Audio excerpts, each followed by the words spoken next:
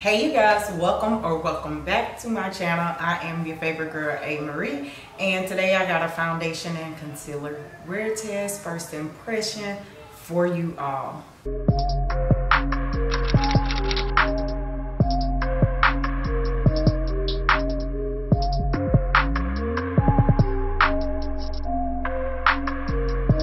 So I know you guys are kind of looking like, what in the hell, why is she coming on like that? But you guys, I am in the middle of another video, so I thought, why not just break the content up and make it a little bit more fun and give you guys something to look on to. So if you guys want to see this outlook, I will have it linked up and down below in this video. Today we're going to be doing a first impression / wear test on the new Almay foundation. This is the Almay Skin Perfecting Comfort Matte Foundation, and I do have the shade 250 Warm Almond. And we also have the Almay Skin Perfecting Comfort Concealer.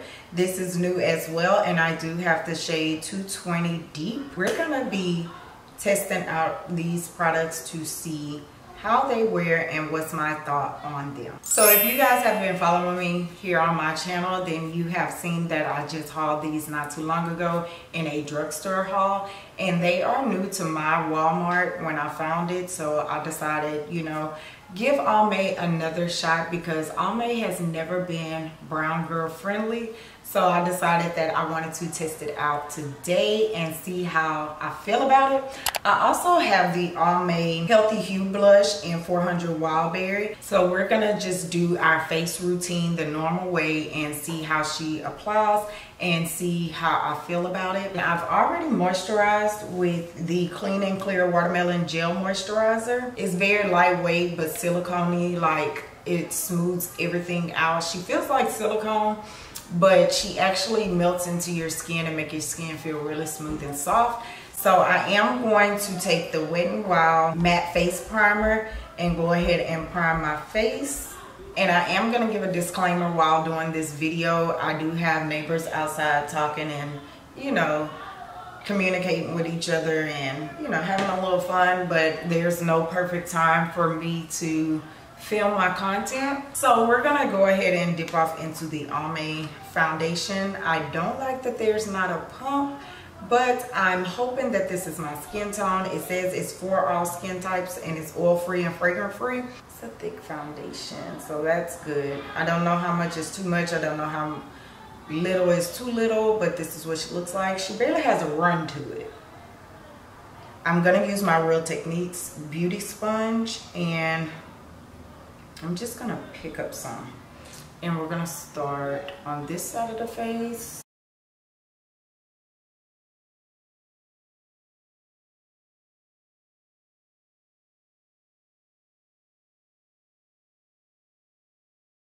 And you guys know my ultimate test is my freckles and moles on my face, and you could barely see them.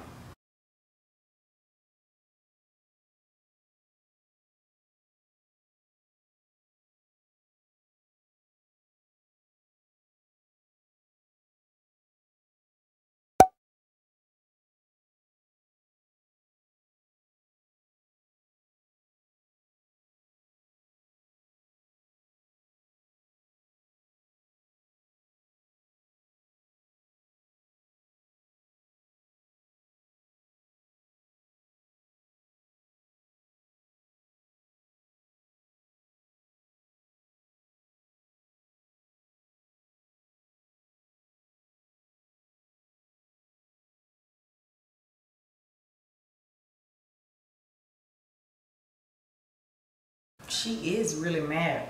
So before I even do the other side of my face, I quickly want to go ahead and put on the concealer.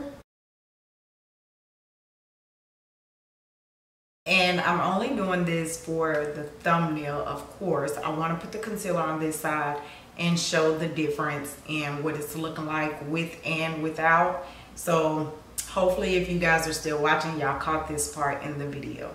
We're just putting it on. She's very creamy, but I feel like she's going to blend out to almost nothing. And that's just my first impression on it. And as you could tell from when I first showed you guys the concealer to now, she did pick up a little bit of that foundation. As I'm sitting here talking, you guys, I see her oxidizing quite a bit versus this side. Look at that.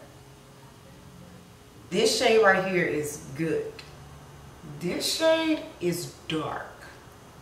I wonder if Amazon sells the universal pumps that go onto different foundations. I'm gonna have to look that up, or if you guys know, let me know down below, because I really prefer my foundations to have a pump or a squeezy tube because it makes it more easier and less waste of a product.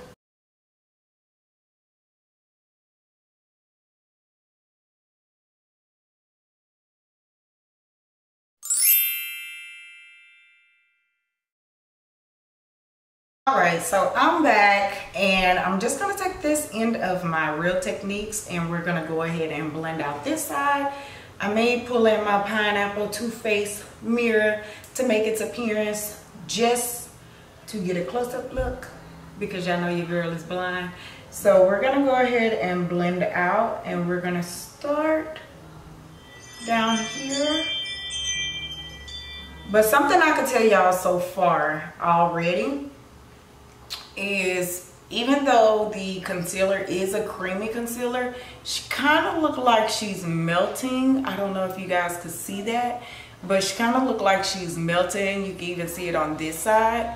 So I don't know if that's a good thing or a bad thing, but I've never really seen a concealer do that. And you know what, you guys, she may be just full coverage. This is a damp beauty sponge, of course. I never blend out my face without it being damp. But you guys, it seems like she's basically stuck in place. It's gonna be a damn good concealer after all. And you know what else may help? If you guys spray your face with a hydrating spray to help move her around.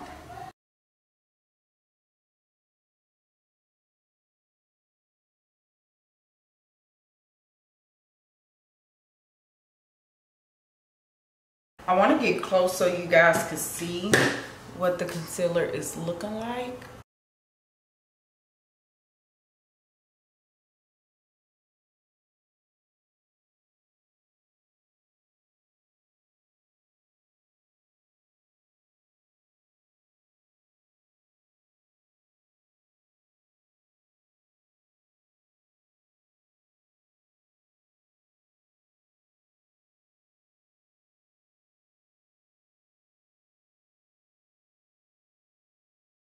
See, the concealer still feels tacky, but the foundation feels dry, like I never put anything on.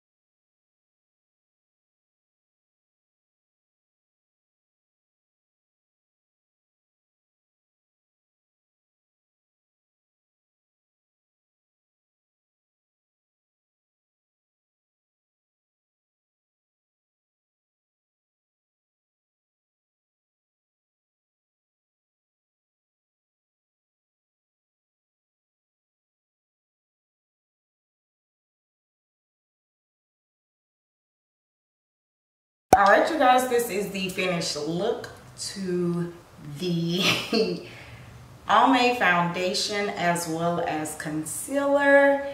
and the blush. But let's talk about these products. So really quickly, let's talk about the blush.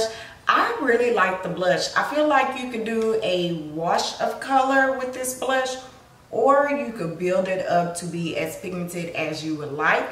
I think Wild Berry is a pretty color, and it comes off more pigmented on the hand in a swatch than it is on the face.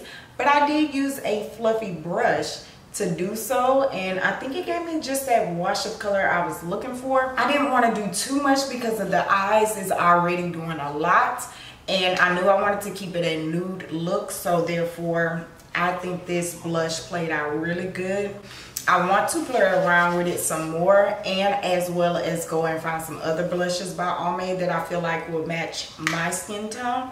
I think Almay came back with a banger when they made this blush. It actually matches my skin tone and don't make me look ashy or gray or anything. So I'm excited about that. Now moving on to the concealer. You guys, I am here to say that I really think I like this concealer. I think I really like the fact that it is full coverage. It doesn't budge. And the color does not wear off. Like the color payoff stayed just right there. And I gave you guys that close up to see exactly what I meant by that. And hopefully you guys see what I'm talking about. This is a really creamy, thick coverage concealer. And I know I want to play around with this some more and use it a lot more than just today. And let's talk about this foundation. The only con I have to this foundation is that it oxidized way too dark for your girl.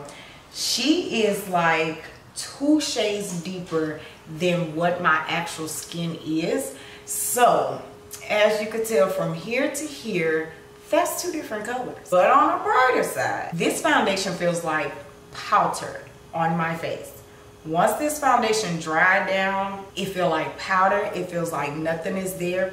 It is a matte foundation, but it's not that dry matte to where it sucks your face in to where you can't move your face or feel free. It doesn't feel heavy. It actually literally feels like powder. Like I just put my pressed powder on, and it is a full coverage pressed powder. So I cannot complain about that. And it actually does blend very well with the concealer. So that is it, you guys, for this foundation and concealer and blush wear test and first impressions. Let me know your thoughts down below. Let me know if you're gonna go pick up any of these 3 products, or if you already picked them up. And if you have tried it already, let me know your thoughts down below when it comes down to the oxidizing and things like that.